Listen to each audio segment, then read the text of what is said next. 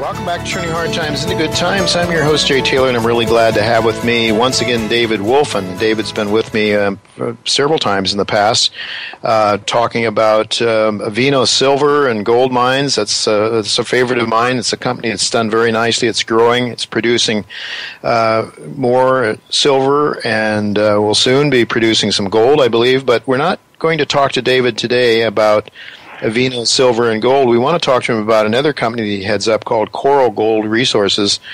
David, thanks for joining me. Thanks for having me, Jay. Always good to talk to you, but this is really an interesting time because I have a lot of questions that I wanted to ask you about off the air and just didn't get around to it until now. But I should tell our listeners that your stock trades in Toronto under the symbol CLH, and you can buy it down here in the States as I have under the symbol CLHRF. There's 47.8 million shares. I saw a price of around 27 cents U.S. today, and market cap of about $13 million if my arithmetic is right. Does all that sound kosher to you? Yes. Okay, so I've got those numbers right. Well, David, the big news... Yeah, about 13 million U.S. And the shares issued will be reduced when Barrick returns the shares they own. Yeah, I want to get to that. In fact, I think you're going to be down to something like 43.65 million shares. I mean, in this day and age, to have companies reducing shares instead of watching them grow exponentially is really an achievement in a sense, and we want to get to that. But so... the big news here, of course, is that your sale of the Robertson property in Nevada to Barrick Gold. Can you talk about the Robertson Gold property? Your father headed up the company for many years. In fact, I was on that property with your dad, maybe a decade or so, more than that ago, back. And it borders a Barrick project, a very big one there. So talk to us a little bit about the Robertson Gold property, what Coral has done over the years with it, and then why are you selling it, and what are you getting for it? Okay, so Coral, was incorporated in the mid-'80s. A prospector approached my father, and he was a famous prospector, and he was tinkering with heap leaching in this area, and so my father acquired it, and over the last several decades, we've had various partners from Amex Gold and Placer Dome, and there's probably been about $20 to $25 million spent on the property, and there's a resource of 2.7 million. Some of that is oxidized, some of that is sulfides. So I basically, from what I've learned from Avino is building a mine, it takes a lot. So sure. Our company, our market cap was basically decimated during the downturn, and that was because we had no news flow. The Bureau of Land Management required us to do an environmental assessment because we operate under a plan of operation, and this is not considered an exploration property. There was an old leach pad on the property, so they hold us to a higher standard. So during the last 4 years or so, we were studying the bugs and the bunnies and the migratory habits of the birds.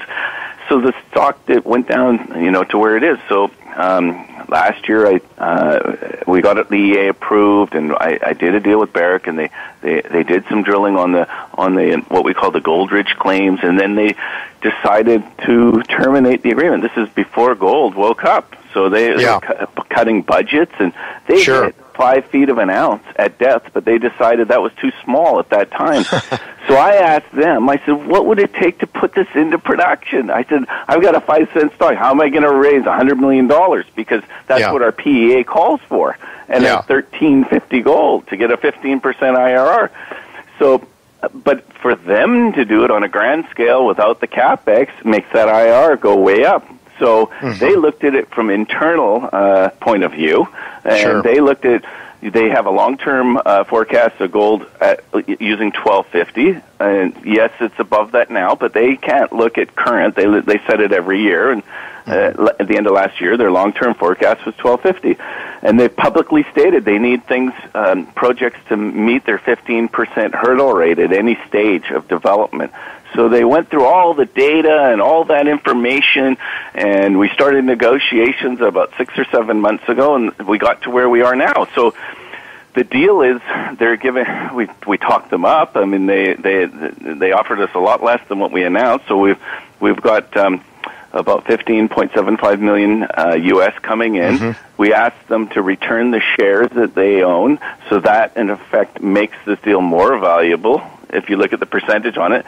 And the royalty, and originally the royalty was set using their 1250 forecast, so they couldn't afford to give me a bigger royalty, because I asked them to look at this. So this had to go up the category, or the ladder, to the Business Development Committee. So the guy I'm negotiating with, he goes, if you keep asking for more, it won't meet a hurdle rate, and we can't recommend it to our committee. Yeah. So we got it up to as high as we could. We put a scale on the royalty, so it ladders up. Every $200 it goes up, and we can get up to 2.25%. And this could be a company maker. If you look at our PEA, we knew it was going to take 6 or 7 years to build a mine. So how would Coral be able to do it on its own? You know, sure. There's just no way. There would be so much dilution to the shareholders. Sure. And they said they'll have it up and running in 5 years, and that's why we put in there a trigger where they have to pay an advance royalty starting in 5 years. So it puts pressure on them, and they said if they can get it up and running sooner, they will, but because of the environmental impact statements they got to do, it'll take time. So they're going to start covering Robertson in their MD&As and quarterlies, which I think is coming out tomorrow, the next day, and they're not going to say much for this year, but it'll make it in the budget for next year, so they're going to go gangbusters. They're going to, do everything required to put it in production. So we're very excited. Look at what the royalty on South Pipeline did for Royal Gold in 1997. Oh, that's true. That's exactly right. They're $100 stock, So as the market watches the development on the Robertson and they start to get a handle on what this royalty could be worth, it could be a company maker. Now, how do we get from here to there? So it's going to take, some time for the project to be developed. Once they announce it in their financial statements, they're obligated to let the public know about it. So, and also, they have a technical report on CEDAR, which covers the whole pipeline, Cortez Hills, Gold Rush area. I tell everyone, go read that report. There's some fantastic information in there that talks about this whole area and what the potential is. It's enormous. And we have some other properties. We've got the enormous SAS, the JDN, the Eagle claims. They're surrounding this area. The Eagle claims are between Robertson and Fire Creek, which is Klondike's. The JDN claims adjoins Hilltop. That's about a 2 to 3 million ounce deposit. The Barrick's now drilling, and I found that out because in that technical report it says they're drilling Hilltop. And the Norma Sass claims you could almost throw a rock into the pit of the old pipeline mine in Gold Acres mine. It's right on the doorstep there. So we've got some strategically located projects that we're dusting off, we're looking at. We're probably going to do some exploration on it. And then we're getting submissions coming from all across the world of, people wanting to know what we're going to do with that money. And so we're going to look at other projects as well. And so build up a nice-sized company. And I think at some point, you got to think that Franco-Nevada or Royal Gold is going to wake up. Where's their backyard? Where would they want to have a royalty, right? I mean, this is an unencumbered royalty with no cap. So in the next couple of years, it could be a takeover target. Yeah, it could very well be, David. Well, it certainly makes an awful lot of sense. And, again, as I look at this market cap, I mentioned 13 million, but it would be somewhat smaller than that if you roll the shares back by another 4 million shares or so. So we're really looking at a market cap right now that's underneath your cash value, plus you have the royalties. Yeah. Well, I think so it is very little, if any, downside, and lots of upside at this stage. That's the way I view it. Cash value per share is like 46 or 47 cents, so we're not even trading there, and then the market wants to see the deal concluded. And also what we're going to do, but I would assume that we should trade up there and this year at some point, hopefully higher. Yeah, and when do you think you might close on this transaction? What's your best guess? The shareholders voted, and you saw the numbers, they don't lie. Over 99% voted in favor, so it was a good endorsement. So now it's just housekeeping and making sure all the paperwork's all completed. So I would imagine in the next few weeks it should be concluded. David, I think all of your properties are in Nevada right now. Would you consider going somewhere else? I mean, outside of Nevada, say North America somewhere, or Mexico? Well, or sure, why not? I mean, it depends on the project. Yeah. I mean, you're familiar with Mexico. You're operating down there with the Vino, so Mexico, North America. I mean, those places make me feel pretty good. Peru is a place that seems to be okay for now. But anyway, I just so you're open-minded, and so you have a lot of opportunities. I mean, certainly we've seen the bottoms, I think, in this gold market. We're certainly feeling good about things now. The juniors are up very nicely, but you still have a lot of companies out there that need money and could certainly use some of that $16 million you've got on your balance sheet now, U.S. We're not going to be too hasty, and we're going to be conservative, and I really want to learn more about this royalty and what their plans are. I mean, and when they modeled it, they didn't model 2.7 million ounces because they're looking at this as an acquisition, right? So they're looking at reality. What can they mine? So based on their PEA, they cut it in half.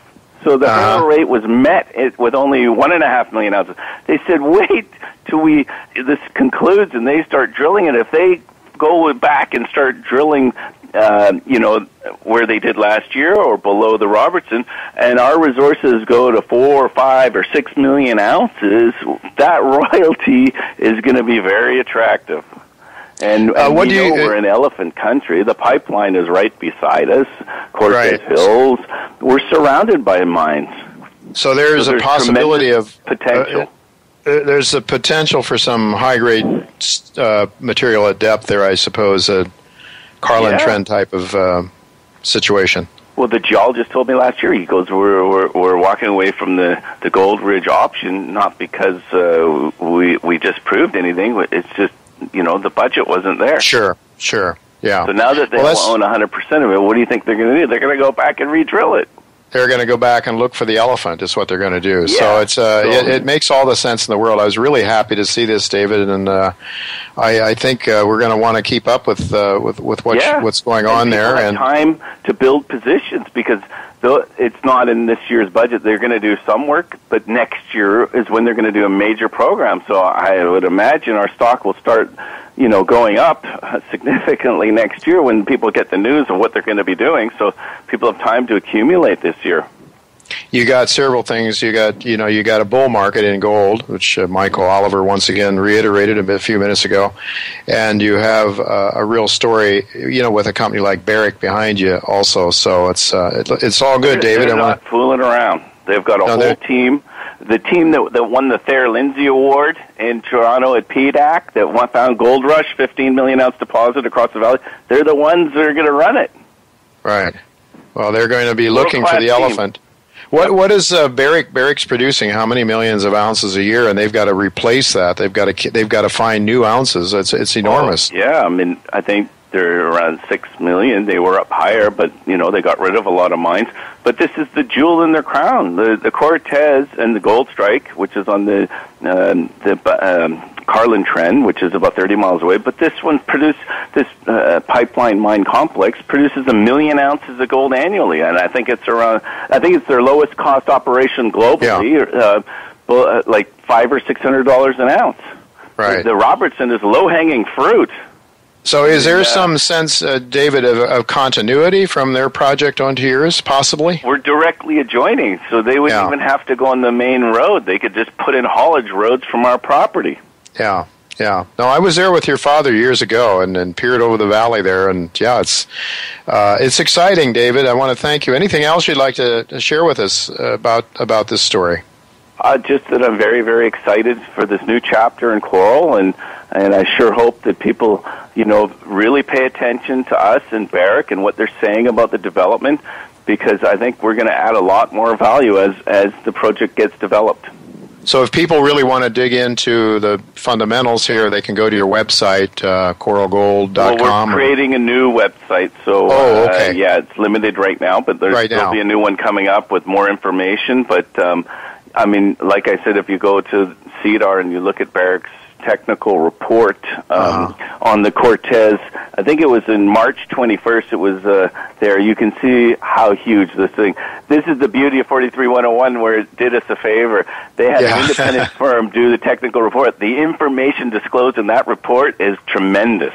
Yeah, you don't find that on their website. They're not obligated to report that, but it's in the technical report. So everyone should go check it out.